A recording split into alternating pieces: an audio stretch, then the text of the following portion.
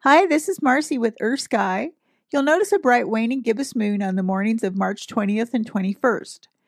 And on the morning of March 20th, the gibbous moon will lie near the bright red star Antares in the constellation of Scorpius.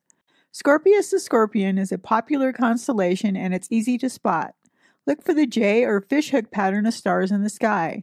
You'll see it actually resembles its name.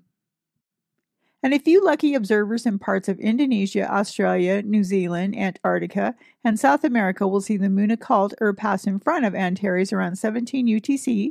Local times may vary on March 20th. Others will see the moon close to Antares.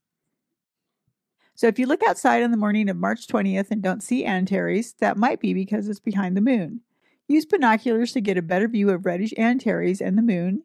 You can watch Antares disappear and reappear or just shine brightly near the edge of the moon. Then on March 21st, the waxing crescent moon is still near Antares and will float over the stinger of Scorpius.